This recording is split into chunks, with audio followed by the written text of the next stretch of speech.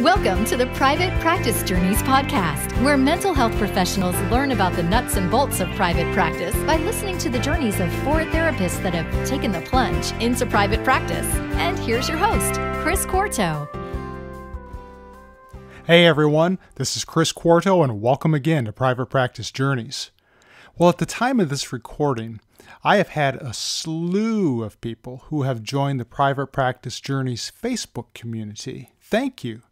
If you've never had the opportunity to listen to a Private Practice Journeys podcast episode, let me tell you a little bit about what we're doing here. I asked 4 therapists if they would be willing to be interviewed by me on a monthly basis throughout 2017. 3 of these therapists have just taken the plunge into private practice at the beginning of the year, and one of them has been in private practice for many years, but she's transitioning from solo to group practice. So the idea is for you, the listener, to listen to these episodes and learn from these therapists. What's it like to go into private practice? What are some of the challenges? What are the nuts and bolts of developing your practice? And we talk about a lot of different issues as we go along from month to month. So it's a really cool concept that we have here. Now, over the past couple of weeks, I've invited some experts in private practice development to do what amounts to on-air consultations with these therapists. So I've had Joe Sanak on, I've had Allison Purrier on to talk to a couple of the therapists about what they're doing and what they can do to enhance and further develop their practices. So it's been a really cool deal. Now I have 2 other experts that are going to come on in a couple of weeks, but this podcast episode today, I'm just interviewing an expert in private practice development, John Clarke. I don't have a therapist on with him to do anything. I just thought I'd pick his brain just to find out what his thoughts are about helping people develop their practices. So listen in. I think you'll really like this episode. And the other experts will have on the following weeks to do their on-air consultations with the remaining 2 therapists. So I hope you like today's episode.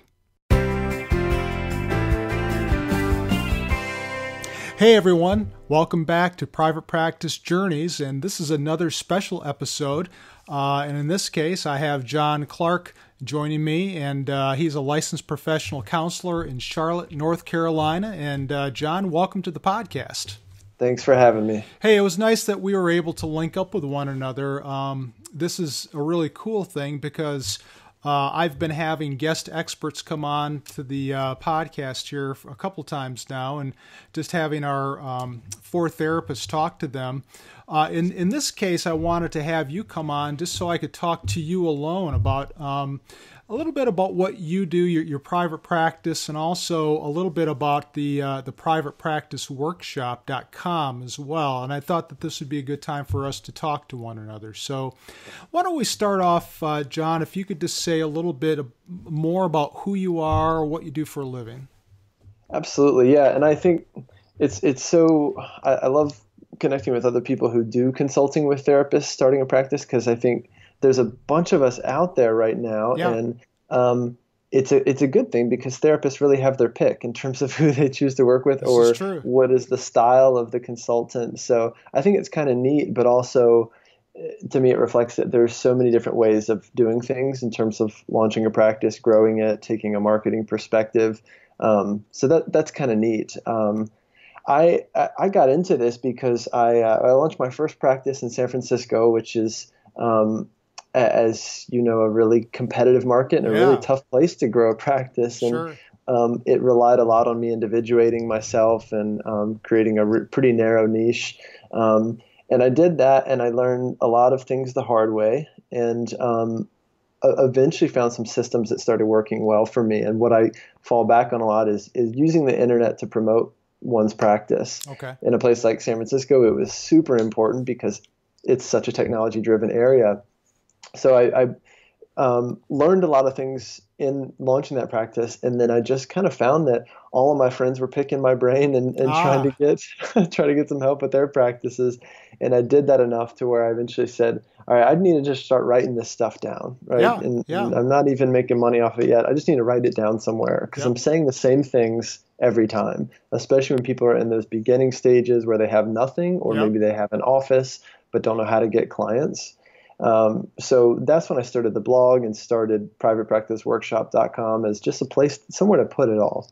Right. And then I started working with therapists more formally in the consulting that I do. So that's kind of how I came to it. And then I learned I had to put my own systems to the test when I moved to Charlotte this past summer and started Charlotte Counseling and Wellness, which has grown into a group practice since I launched it in October or so. Yeah, so that's grown quickly, but I've had to take those lessons that I learned and really try them out again here in Charlotte and see if they would work in this market. So I just continue to learn every day, and I love it. Yeah, you sound like a little bit about, I was talking to Allison Purrier about her experiences as well, and she had the similar where she had moved from the West Coast to, well, I think in North Carolina. She's in Asheville. Yeah. I was actually on her podcast yesterday talking about this very thing about starting in a new place. So, that'll be coming out soon. And I think it's a novel situation to be in when you move to a new place and you know zero people.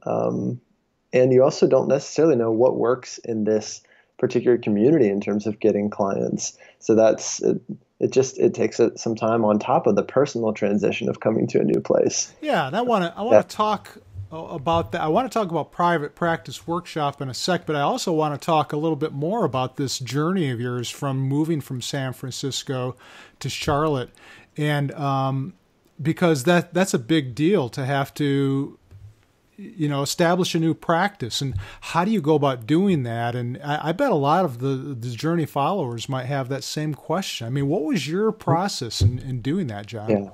Yeah, that's a great question. I got a bit of a kickstart because, number one, I brought my Yelp page with me from San Francisco and converted it to represent Charlotte Counseling and Wellness, which I talked to Allison about this a little bit. Yelp is a really underutilized resource for therapists, and it's a controversial one. But for me, it really helped get going here in Charlotte because so few therapists were using it. Yeah. And it's a free resource. And actually, some of the reviews that I have on there are from colleagues or from people who I've said, hey, you know a little bit about what I do. I'd love, if you're able to leave a little review there, just speaking to what you know, that, Sure. Hey, I went to this CBT training with John. I think he's good at working with anxiety. He's good with young professionals, and then take it from there. So that helped. And then I would say even the name of my business, using some built-in keywords, Charlotte and Counseling, was another way to kind of get ahead a little bit in terms of starting to think about SEO really early on. So I'm always encouraging people to think about their web presence. And I think even if you're anticipating a move, you can start thinking about that web presence. You could build the website, start some blogging, start to plug in some keywords and have it start to grow organically, because we know SEO takes time. You could do that 6 months before you're moving. But I think what's important is just to have a plan, to start early and have a plan. Yeah. Sounds like part of this whole process of developing a practice involves not only planning, but perhaps having a strategy as well. And part of your strategy was to do a little bit about what you did in San Francisco, and is to use the internet to your advantage, in particular the SEO, using those keywords and things of that nature. And I wonder if you had mentioned blogging as well, and maybe you could talk a little bit about that and how perhaps, I'm not sure if that relates to privatepracticeworkshop.com, or maybe you could talk a little bit about that now.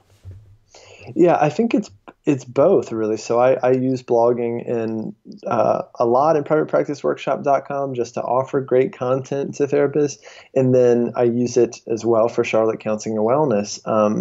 The main thing is that Google needs to see that your website is still relevant, that it's still alive and a living entity. And one way to do that is by continuing to push out new content, even if it's small, even if it's 300 words, or ideally closer to 400, of just you talking about anxiety and maybe throwing in some keywords naturally there. There's a lot of, I think, secondary gains from blogging, like demonstrating your expertise, Yeah. just providing value, creating rapport with a potential client before they've even called you on the phone. So, yeah, I think it's just one of many ways to kind of build the SEO of your site, and also to start that rapport with your potential clients. Yeah, clients, I think when they read that, they learn about you, and I think that there is a comfort level that comes along with that, and I agree with that. And I think there's something to be said about even the general website, about when you write your about page of your website and how you present yourself, and what pictures do you put on there, and do you put personal pictures on there, and what pictures are appropriate and what aren't appropriate, and that goes into that planning and strategizing too, doesn't it?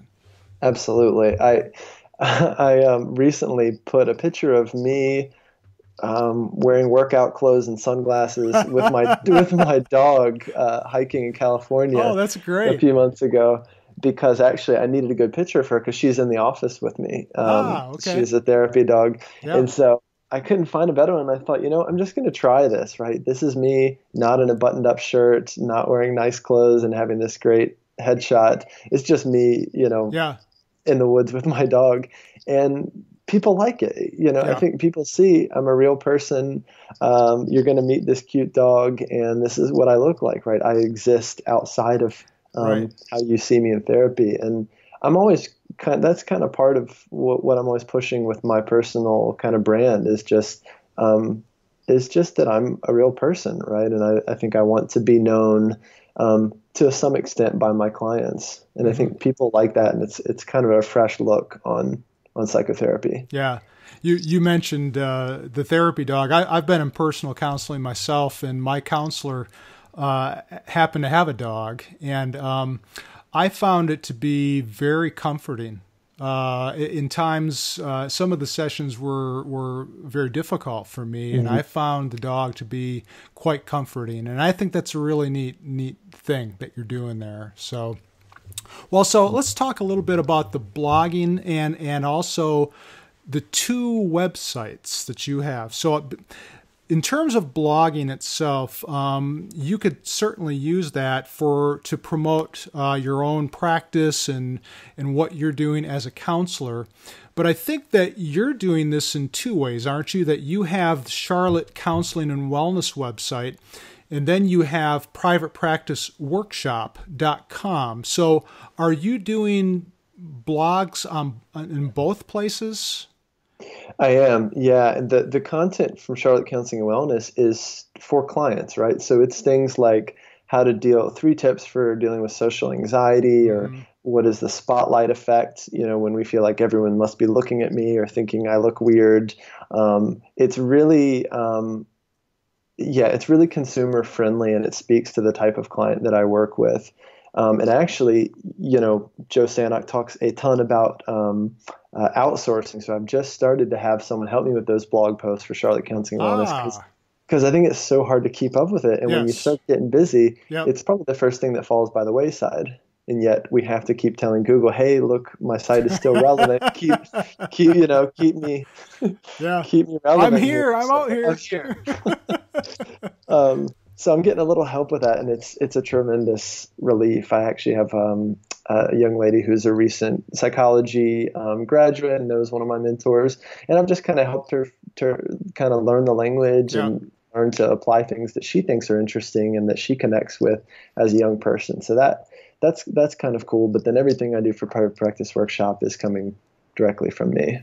What would you say to a person, John, who is in a similar position where they're thinking to themselves, I don't have enough time to do blogging. I know it's important. I know I should be doing it, but I just don't have time to do this. But on the other hand, I'm not sure I want somebody else to do the blogging because I want to have control over that. And so how do you deal with that kind of conflict? What would you recommend to people who have that kind of conflict?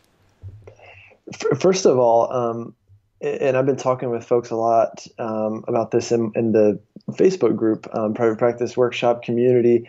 How are we spending our time? Because I think a lot of us struggle with, a client cancels or you have that 1 hour in between clients and you just don't really know what to do with Yeah. it. And you end up checking Facebook for half an hour, and then you realize, for me, I've got to take my dog out, and then it's too late for that. And that hour can kind of be wasted. I don't necessarily, I don't feel better. I didn't really rest, Yeah. but I also didn't get anything done. Yep. And then I'm like, geez, what did I do? Right. That hour? It's unbelievable. Yep. So I'm encouraging therapists to do a bit of a time study, look at even just tomorrow or look at this week in your schedule and kind of like if you were to create a pie chart, how much of your time is going to clients? And then what are you doing to focus on the most important aspects of your business? And really for a lot of people, especially if you're private pay, it's what are you doing to work on lead generation, generating new leads for clients for your practice. I think one really simple way to do it is just to go, all right, I'm going to work on lead generation for 1 hour a day. Okay. And that might be the morning. I think for a lot of people, it works better if you can do it before the day gets crazy. But that could be a number of different things. It could be blogging. It could be printed materials. It could be networking, getting coffee with someone. But anything in that realm of lead generation, if you were to do it for 1 hour a day, even for a week, I can't see how that wouldn't pay off, right? Yes. You let me know what you think about that, or how you manage your own time. But I think it's something we struggle with, right? Because there's no one standing over your shoulder going, hey, John, now you need to blog for a bit. Hey, now you need to, order new printed materials or whatever. So, yeah. I found that something very interesting. I read somewhere, it was on one of the Facebook communities where, and it didn't even have to do with blogging. It had to do with something else, but it was somebody was talking about their iPhone that they found out, and I didn't even know this, that you could dictate in your iPhone and it would, print it out on your computer for you. And I thought, man, that's kind of cool. It's like one of those, what was it called, Dragon Naturally Speak programs where they would do that kind of stuff. I thought, well, I have an iPhone. I'm going to try this. So I like to take walks. And, of course, when I take walks, and maybe you do this too, John, is that you have a lot of time to think and a lot of really good stuff, private practice-wise or, otherwise, kind of pops in your head. But for me, oftentimes it's private practice-wise. So I thought that this time when I take a walk, when stuff pops into my head, I'm just going to dictate it. And I did. And I kept dictating, and I kept dictating. And before I knew it, I had a blog, basically. And I thought, man, that was easy. There was really nothing to it. Yeah. And so I think that just coming up with new and creative ways, too, helps along those lines, doesn't it?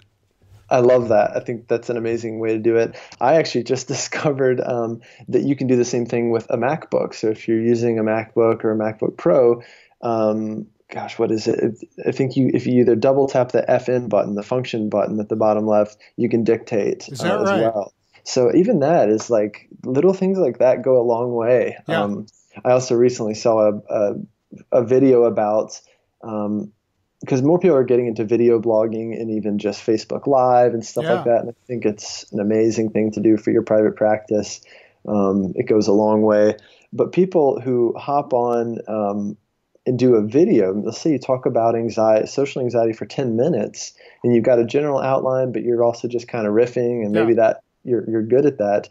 There's a service where you can get that transcribed for you for $1 per minute. So that's a $10, blog post. They're going to type it up as close as they can. You're going to go in and edit it, and then you've got a blog post, and you can repurpose some of that content. Sure. And I thought what a great way to kind of double dip there. Talk a little bit about repurposing, John, because some of the Journey followers might not be familiar with that phrase. What is that referring to? Yeah, and that's something I'm kind of digging into a little bit more myself because first of all, there's a lot of the same content out there, I think, especially within the different private practice consultants. Like we all talk about how to set your fees or how to do that client phone call. Yeah. And also, there might be an article that I wrote about how to set your fees, and that was 1.5 years ago.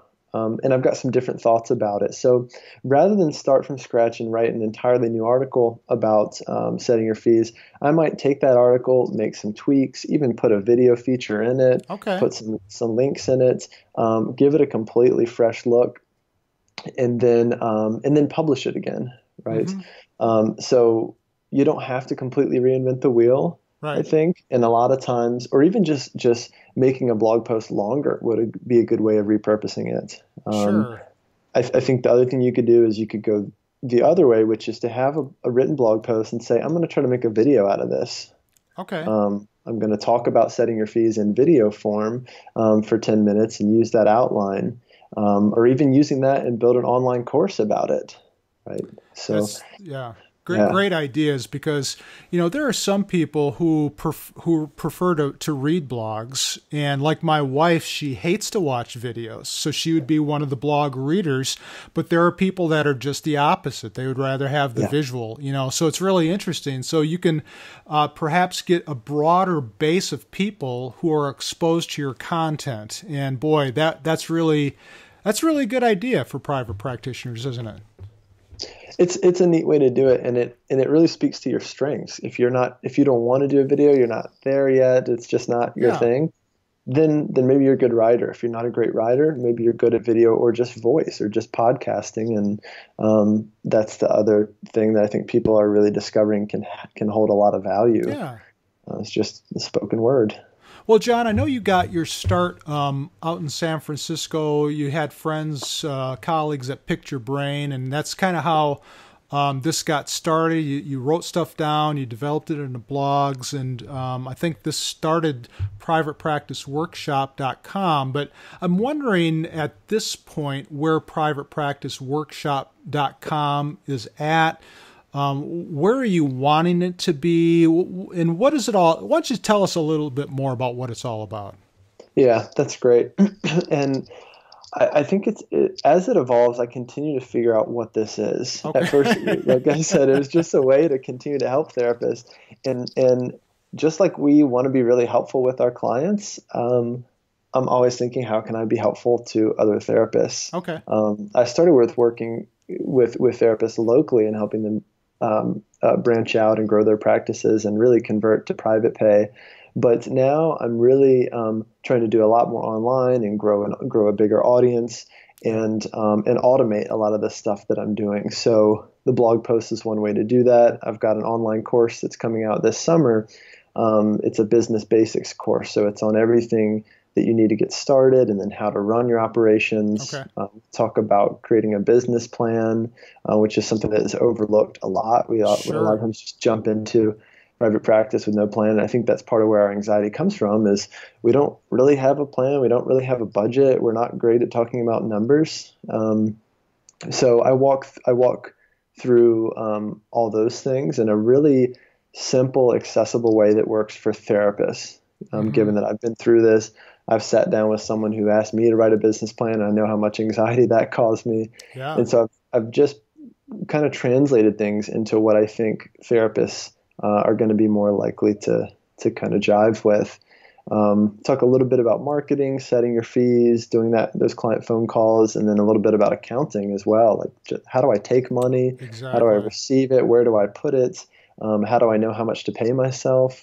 It gets all that out of the way so that you don't have to be 10 months into your practice and go, am I doing this right? How do other people do this? Where do other people put their receipts? Or people who don't even want to take the plunge into private practice to begin with. I think there's a lot of fear from therapists.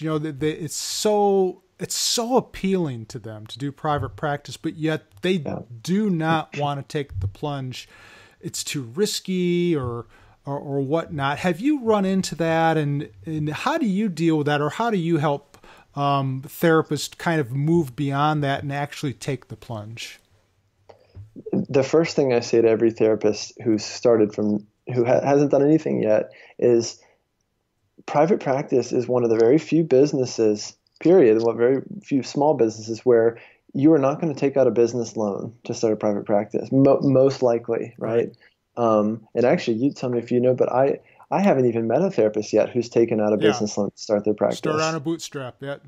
Yep. We're all bootstrapping it. Yeah. We're all, relying on our partners or on Yeah. a few $1,000 you have saved. That is a tremendous opportunity in itself. Yeah. That's a no fail, Mm-hmm. right? And I think the other way that you have to look at it is grow with your practice, right? So I've always started small. When I was in San Francisco, I started small. When I came to Charlotte, I started small. And a lot of that has to come down to what are your basic starting expenses and what are your recurring expenses. So for me, that it always comes down to subleasing when I'm in a new place, Okay. or when I'm not sure how this market is or where my fees should be or how busy I'm going to get. So I'm going to take, for instance, when I came to Charlotte, so I said, okay, I don't know anything about this market. People are actually telling me, therapists were telling me, no one's going to pay out of pocket here. They all use insurance, which I found to be incorrect because I'm full and I've got, people, I've got a psychologist who works with me and getting her full. So there's a lot of myth within that, but also my risk was so low because I sublease an office for $125 for 1 day a week per month, right? If I can see one client for 1 hour for $125, I've broken even. There you right? go. Yep. No brainer. No brainer to me, right? It's a no brainer. But I think therapists have to see that you don't have to get an office that's $1,000 a month and spend all this money. And you can spend $5,000 on a website, or you can spend $500, or you can spend $250. It just depends on how much you're willing to hustle. There's folks who you're in a different situation. If you just quit a full-time job and you need to make full-time money right now, that's a different scenario. And if that's the case, my strategy to help you is going to be a lot different than you've got a full-time job or a part-time job, or you don't have to get full right away. So part of it depends on your personal financial situation and how quickly do you need to get full, and how much money do you want to make with this thing. Right.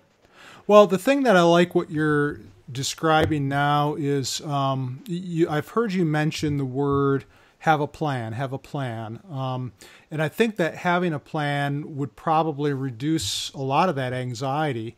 But what you're also doing, John, is you're offering a lot of good information. And I think that having information will do a lot to dispel a lot of the myths or the fears that people have about doing things like this. And from what you're saying, to me, if I were a person who wanted to go into private practice and were listening to you, I would think, you know what John's telling me, I think this is doable. I think that I could actually do this now that I have the information.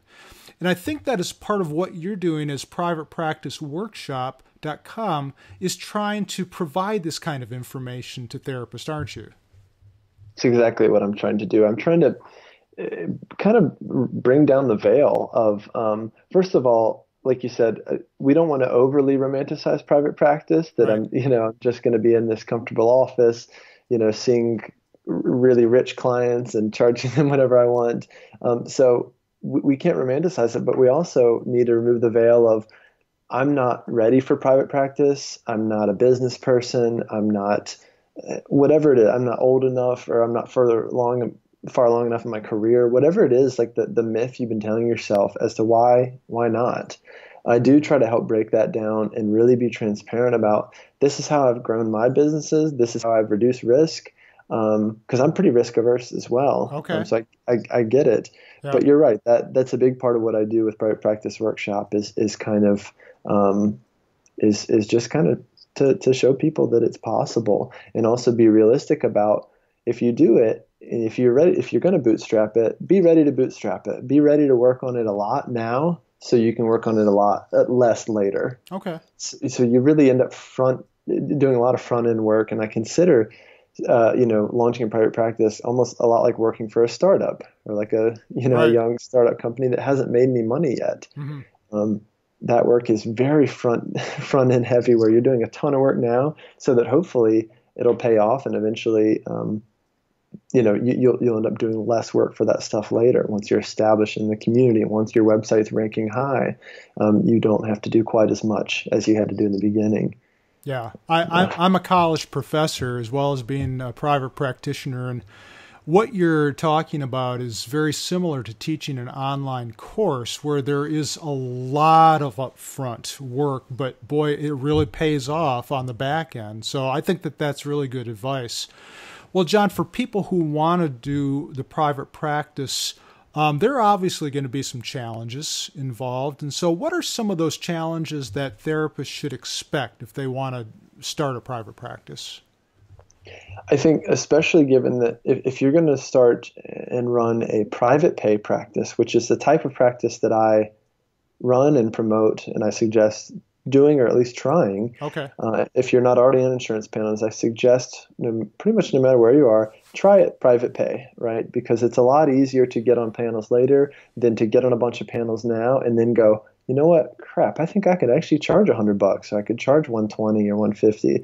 And now it's really hard to get off those panels. You've got a lot of, challenges in front of you to do that. So I think, but getting clients is for me the number one concern and the number one concern that I help therapists with. Okay.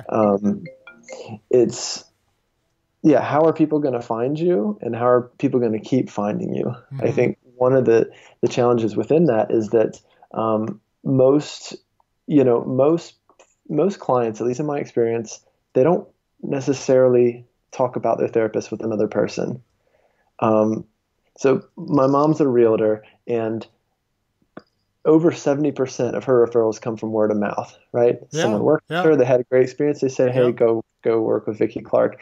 And that's great. And she doesn't have to generate new original leads nearly as much as we do as therapists. Right. So that's really hard, right? Yeah. That people don't walk around going, hey, you should go see my therapist. Because I think there's a weird thing that they think we're going to talk about them and say, hey, oh, you're, I worked with Alex. He's pretty messed up, man. Yeah. People don't want to share their therapist. That's right. It's a weird, he's my, Yeah. I'm so I think that's one of the hardest things is just getting those original leads over and over again. It's tough if you're not on insurance panels. Yeah.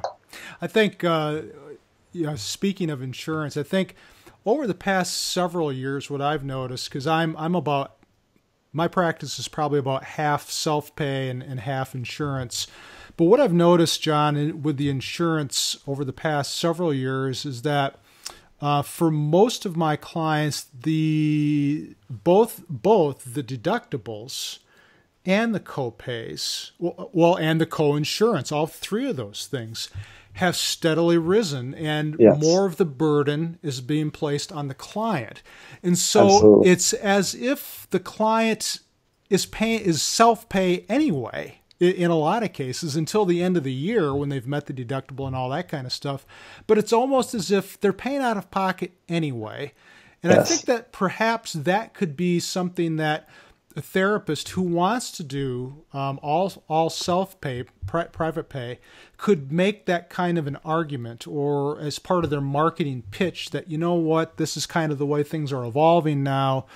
So this is one of the reasons that I'm going private pay. Does that make sense?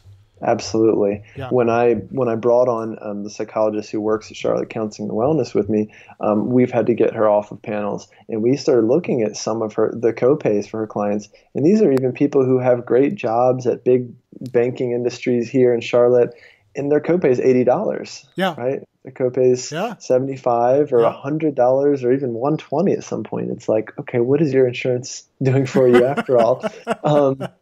And then we had to sit there and say, okay, who's to say that this person wouldn't just assume pay that, right? And then submit a bill to get reimbursed. Right. So I think there's definitely a way to do it. I think there's also some markets where you kind of have to take insurance, right? If you're in a really small town, or if you're not able to make a good case for why you're only private pay, it can be tough. And part of what I help therapists do is make that case. So I think it is about how you frame it, and also what you believe in terms of what you are worth and what therapy is worth. I think a lot of therapists get really hung up on, I feel, quote unquote, I feel bad taking $80 or $100 or $150 from a client. Even I think therapists say things Yeah. like, I'm or taking people's money. I'm a fraud. I'm not that competent, and I shouldn't be charging this much, and I'm just a fraud. And yeah, it's a lot of that kind of stuff, isn't it? Yeah. And I don't know why we are that way, Uh-huh. or if it's just because we're helpers or because historically we've been really undervalued just over time, and also undervalued by insurance companies. Who's to say that we shouldn't get reimbursed even half of what my eye doctor gets reimbursed, which is over $400 for a 45-minute visit. Right. So I think I'm constantly pushing the envelope with us thinking more about what we're worth, because I think when we convey that to clients, and there's actually some academic research coming out about this, that when clients pay for therapy, oftentimes they get better sooner. They're more invested in therapy, and they maintain their gains, right? Because you're not going to pay $150 and not do your homework, not really bring yourself to the session. Right. Clients are more, they show up on time, they cancel less. So there's a lot of benefits there. And I think it actually gives the therapist more room to operate their practice how they want. Another question, because I come from a nonprofit background, I used to do a lot of work in San Francisco in the community and juvenile justice and in the schools. And so part of the dissonance for me at some point was, okay, I'm spending the day working with folks who are in a really hard place in life, or who do not have means, or living in really rough neighborhoods, and then I'm going to this fancy neighborhood and charging $150 for people who it's no skin off their back. Right. How do I make sense of that? And eventually in private practice, I realized I can do that, and for the clients that can pay, they'll pay, and it's not a big deal. And then actually, because it's such a simple transaction, it's such a clean transaction, I can slide more for those that need that lower fee, right? So I actually have more time and energy to devote to that, and I know exactly how much I can slide and still maintain that social justice kind of value system that I have. So it works well for me, but I think every therapist has to make it work for them. And it really, being in private practice, it challenges you to look at, what are my values? What do I? That's a good point. Yeah, I think that's all a process of working through that. I know that one of the therapist on Private Practice Journeys, Lisa Dewey, had talked about this, where she came out of a social work background, which is very heavily social justice oriented, and having to kind of work through that, and that it's okay to be in private practice. It's okay to make money, and some of the things that you were just talking about, John. And so I do think that that's a process. Well, I want to, getting toward the end of our podcast here, I wanted to ask you, kind of getting back to the whole plan idea that's been the theme of this podcast. I wonder, what are some things that therapists can do today who might have thought or might be thinking about private practice, and just what are some concrete steps they can be doing today to kind of move in that direction? Great question. I think one common mistake that a lot of therapists make, even when they're starting to see some success, is that they stop putting money back into their business. Okay. And so I think, look at, just because a client pays you $100 doesn't necessarily mean that $100 is all yours. At some point it might be, or if you're running a group practice and everything is covered, through what your other clinicians are bringing in, it might be a different story. But I think for me, looking at, okay, if I make $100, I know some part of that, especially in the beginning stages, is going right back into the business. Right. Mm-hmm. It's going right back into marketing. It's going into getting a nice coffee maker for the office. Whatever it is, that is either going to bring me more leads, more clients, or enhance my client experience, like a nicer couch or whatever it is. Yeah. So I think about it like that, right? You do have to spend some money to make money, and I don't think we always think about that intuitively. But even putting $100 a month into Google AdWords would be more than the average therapist is doing right now to promote their practice. So figure out what you can spend, talk with someone or see what other therapists are doing, or work with a consultant to figure out what that budget is, and then and build that into part of your plan. Okay. And then for the therapist who's currently working, let's say, in a community mental health center, They've been out of school for 3-4 years. They've been thinking about, okay, private practice, I think I want to do this. What is one concrete step for that person, for that therapist who's in mental health, who wants to go private practice? What would you, if you were talking to them today, what is one concrete thing that you might have them do to kind of move in that direction?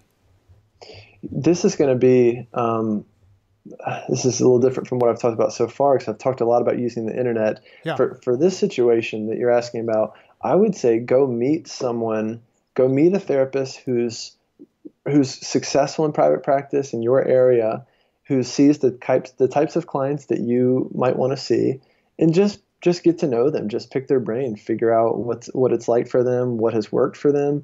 And then at some point, when I'm networking with people in my area, I might want to ask, so how do people find you? So you got this great practice, Yeah. You're down on Fifth Street. How do clients find you? And you get a lot of different answers that way, and you get a ton of information as to what works in my area. And then you can ask them questions like, how long did it take you to get full, or what do you consider full? How many clients do you see a week? Because maybe they work really part-time and you need to be full-time. So get a feel for your area, and then that's going to dictate, I think, what you do next. But again, there's no reason to reinvent the wheel. So figure out who's been successful so far and what have they done, and what can I learn from that person? And that's precisely what I did in San Francisco, actually, my first practice. And I ended up working with that therapist to get my practice started. So that was a great way to do it. And he wasn't looking to take someone on. He wasn't looking to mentor someone, but I just saw that he was successful, and I actually tried to make myself useful to him. I after that coffee conversation, he was having a hard time with his Facebook page for his business. And I said, hey, I don't know a lot about it, but I think I could actually help you with it. I know how to upload that thing. Okay. And I just did it. So I actually took that mentality of service and of being helpful, and I just said, hey, maybe I can help you with that Facebook page. And I'd asked for nothing in return. And then a few months later, he brought me on and gave me my start. So, wonderful. Yeah. So I think really what you're recommending here, I like, because it's killing two birds with one stone by talking to a private practitioner. First, you get the information. And this is what we were talking about before in the podcast, where information is the sword to slay the fear dragon. That, when you have information, that's really king. But the second way I think that it helps is by what you said, networking, that you develop these relationships with people in your community, and they'll get to know you, and maybe they can tell you, hey, I have this other private practitioner colleague, you might want to go talk to them too. And so you start to develop your networks that way. And so I love that advice that you're giving there. It's wonderful advice. Ultimately, we are professionals who build relationships with people, right? And actually, we build relationships with people who are sometimes really hard to build relationships with. That's right. So use those skills to really help yourself along the way. And then the other things that maybe don't come as naturally, like marketing or blogging or SEO, get some help with those things, or pay for someone to do those things. And really think about what is it that I'm good at and how can I capitalize on those strengths. And I think, too, adding on to that, John, is just kind of learning what a blog post looks like. If you've never read one before, go out and read them. Like podcasts, you mentioned Joe Sanok, because Joe's podcast was the first podcast I'd ever listened to many years ago. And mine too, actually. Yeah, and wonderful podcast series, Practice of the Practice. And just listening to his and then listening to others and different styles, and just kind of, okay, so this is how you do a podcast. So it's just really exposing yourself to those things just to kind of, as the learning process, I think that helps too. Yeah. Well, John, how can therapists contact you if they're interested in working with you? Yeah, the easiest thing to do is just to head over to privatepracticeworkshop.com. I've got a free marketing guide that I give away in exchange for putting you on my emailing list. So that's an easy way to look at some of the tools that I use to market my practice, and also how to measure it, how to see if that's actually working. And then there's tons of blog posts. There's a lot of free resources on there as well. And then I'd love for people to join that Facebook group. That's the community where I'm offering a lot of answers to people's questions. I do Facebook Live a couple of times a week where I just hop on and have kind of a Q&A. So that's a way that a lot of people are starting to take advantage of that and hop on and have questions ready that I'll answer as best I can in that group. And then it's just a community, and it's just a place to get help and get your questions answered, and to be a part of something, knowing that private practice can be a little isolating. The internet provides such a cool way for us to feel more together. Yeah, and I recently joined the community, and I appreciate that. And it's a wonderful community. You got a lot of loyal followers from what I can tell so far. So I encourage people to join that, and I'll make sure and put all the links to that in the show notes so people can easily access that. Well, John, thanks so much for coming on the podcast today. It was wonderful to learn about your story, your journey, things that you've done to get into private practice, and offering all your helpful suggestions to the Journey followers. I really appreciate it. Thanks for having me. This is great. Okay, thanks. All right, really nice to have John on the podcast episode today to pick his brain about private practice, and in particular, looking at these marketing elements and, blogging as an example. Prior to about a year and a half ago, I really didn't know what a blog was. I had heard about it a lot, but never really considered reading blogs. And at that time, I thought, you know what, I should probably check this out. And when I did, I thought to myself, boy, what a great way of helping clients or potential clients learn about you and how you think about things and how you do things. And so I think that makes total sense, and other ways of marketing yourself as well. So I really appreciate John coming on the podcast today to talk about these things. I want to encourage you to listen to the next couple of weeks of podcast episodes, because once again, we're going to continue with our guest experts. We're going to have them talk to our therapist about their practices and what they can do to further enhance their practices. So I encourage you to listen to those upcoming episodes. If you want to get the show notes, by the way, of today's podcast episode with John, please visit my website, chrisquarto.com. That's ChrisQuarto.com. And you can also get all the old podcast episodes. If you haven't listened to any of these from the beginning of the year, they're all there with all the show notes. And so check them out. I think that you'll really like what you hear. So until next week, have a great rest of the week.